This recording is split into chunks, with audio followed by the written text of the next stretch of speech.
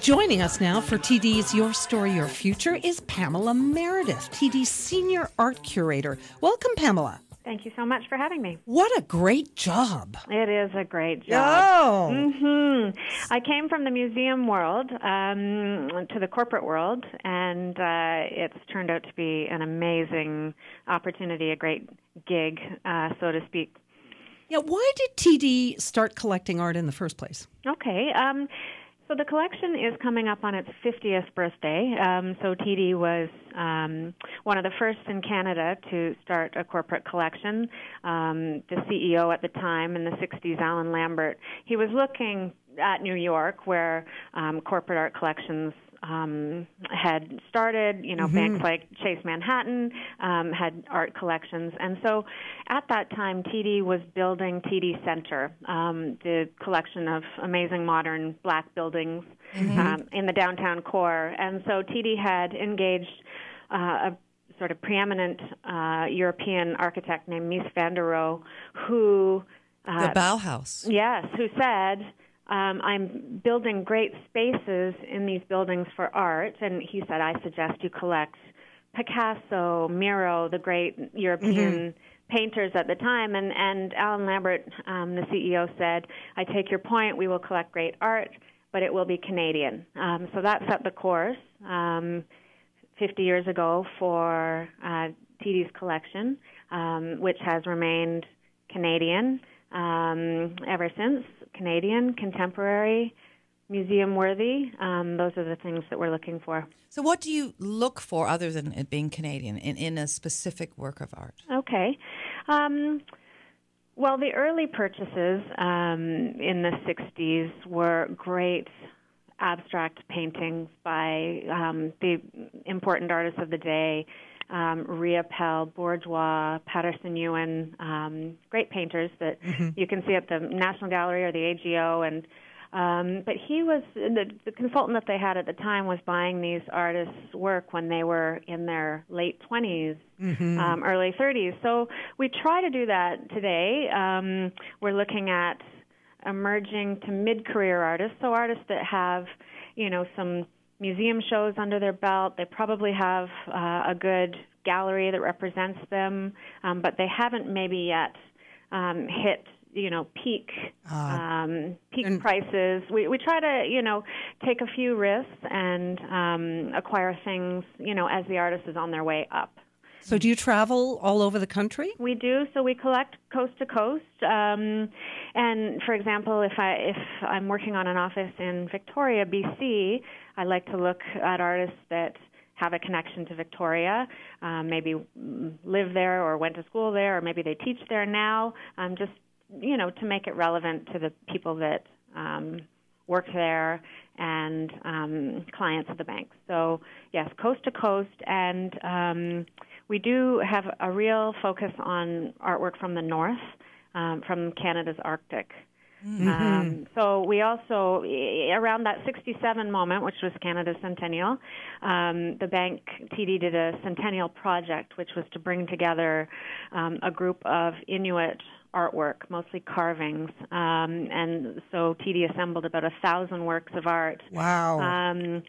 That was our gift to the city and to the country, and now lives permanently in a public gallery in TD South, which is at 77 Wellington. So we encourage everybody to come and visit because it really is an exquisite, very important collection of Inuit artwork.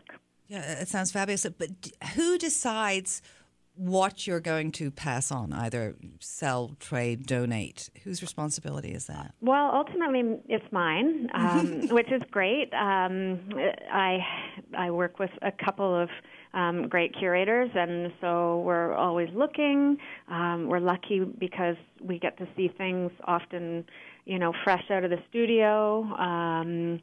So we see things first. We can act relatively quickly if we know we have a great place for it.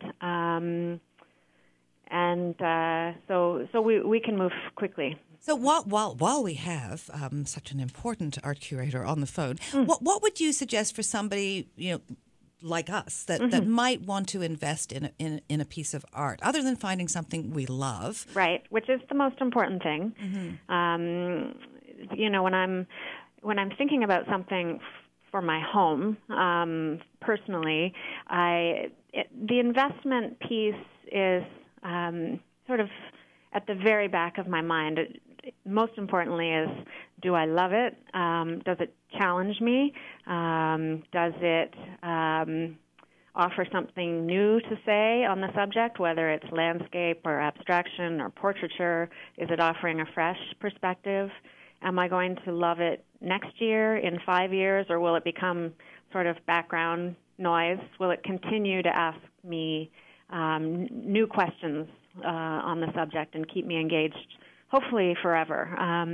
So that's what I look for at home, and so that's what I look for TD as well. But the investment piece is a little closer to the top of mind because it is an investment for the bank and an alternative asset. And so I look at things and think, is this the best piece by this artist that we can afford? You know, the most sort of signature example of what they're doing.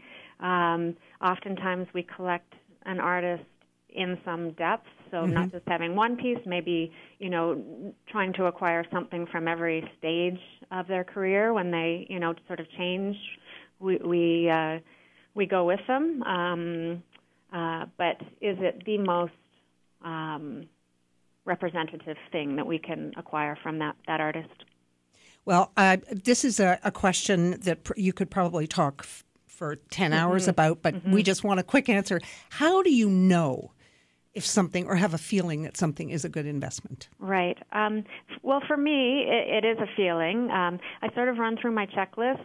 I look at where the artist went to school, their peers, the gallery that they show at, the different museums perhaps that have collected them, other corporate collections. And so I run through my checklist, and then ultimately I kind of throw it out and just go with my gut.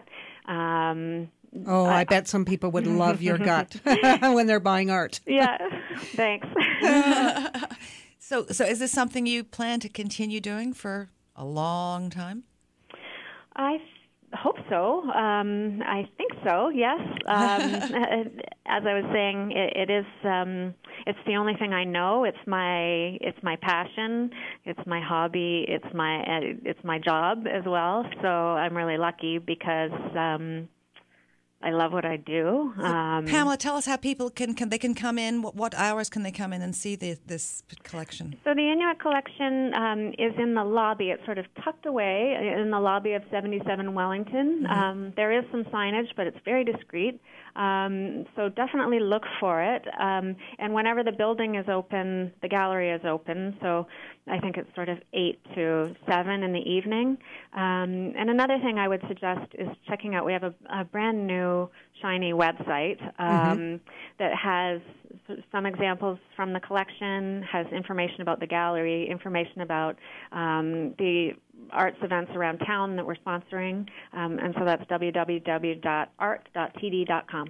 Oh, well, thank you so much for joining us today. That's Pamela Meredith, TD's Senior Art Curator. And that was TD's Your Story, Your Future. Okay, now what we want to tell you about before we go to break is you definitely want to go to whatshesaidtalk.com because we have a contest on, and it's a doozy. You can win 2 VIP platinum tickets to the Uniquely Niagara Wine and Culinary event in beautiful Niagara-on-the-Lake. That's Noddle. It's on October 29th, plus 1 night accommodation at the Best Western St. Catharines Hotel and Conference Centre, and that includes a buffet breakfast for 2 because we don't want to send you off hungry. So the platinum tickets for the wine event include your gourmet food appetizers and the wine tastings. There's There's a seminar, plus there's 2 additional seminars, one on stemware enhancement, hosted by Michael Pincus. He's, the grape guy that's also served with special wines and paired with specialty cheeses. You'll get a takeaway bag with all kinds of educational wine and culinary information, wine tasting vouchers, and 2 free wine glasses. So that is, it's around $375, $400 altogether.